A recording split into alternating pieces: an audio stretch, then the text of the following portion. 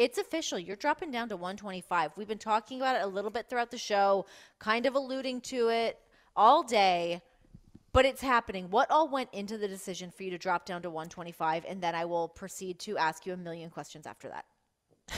I just started to think maybe 125 was always the weight class I was supposed to be in. You got to think when I started this, 125 was not an option. And as I moved into Strikeforce, it was actually 145 that was the option because of Gina Carano.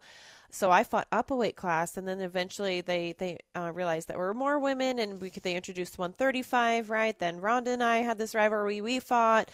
Then that because of that, 135 pounds got introduced to the UFC. So kind of just giving that history, there was no 125.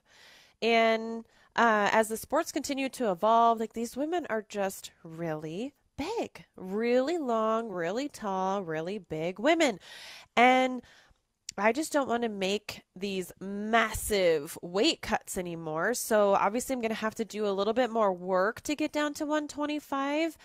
But according to what a lot of these 125ers are walking around at now, anyways, I am size relative to that weight class. And